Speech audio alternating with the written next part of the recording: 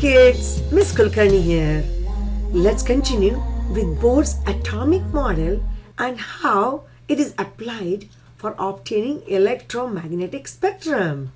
So here are the two main principles of Bohr's model. Electrons are in different energy levels, and of course he was perfectly correct.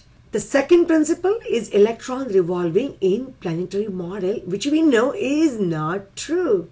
So here is the summary of principles. Electron cloud is made up of energy levels, which are like the rungs of a ladder, steps of a ladder, and they are not evenly spaced. Amount of energy which is possessed by electron, that determines the energy level. Levels, as we go away and away from nucleus, the energy gets higher and higher. And the most important thing is electrons like to hang out where they are most stable, or that means at their ground state. Let's move on to more important principles. When electrons gain energy, and that could be through a process of heat or electricity, the electron will jump up the energy level, and that's called as excitation. And this is of course a temporary excited state. Electrons cannot stay excited at such a high energy level forever.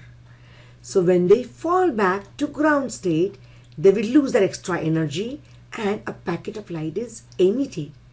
So the process is called as relaxation, and the larger the fall, larger is the energy of light released.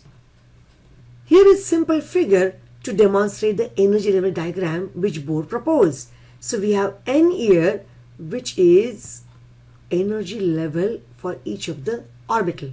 Here's an electron jumping from level 1 and going to third one. When it does that, it is going to result in gain of energy. And when energy is absorbed, electrons get excited. So we call that process an excitation. And of course, the spectrum which is released is called as absorption. Over here we have electron moving from third to first orbit. That means electrons are lost, and the process could be called as relaxation, and the spectrum which we get is emission spectrum.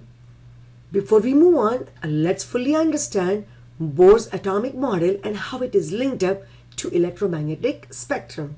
So according to him, when electrons jump around, that results into different energy. And that means a different wavelength or color of light.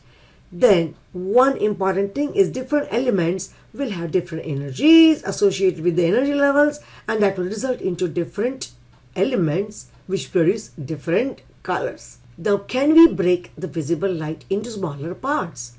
Of course, yes. So what we do is we pass the light ray through a prism or a spectroscope, by which it can break it into individual colors, and that's called as bright line spectra. And how does that bright line spectra help us? It tells us the identity of the element. Let's look at this pretty spectrum here.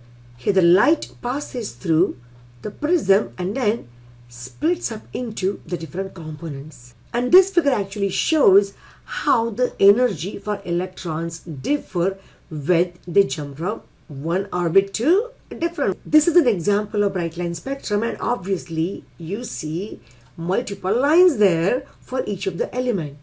Now what is the purpose of this?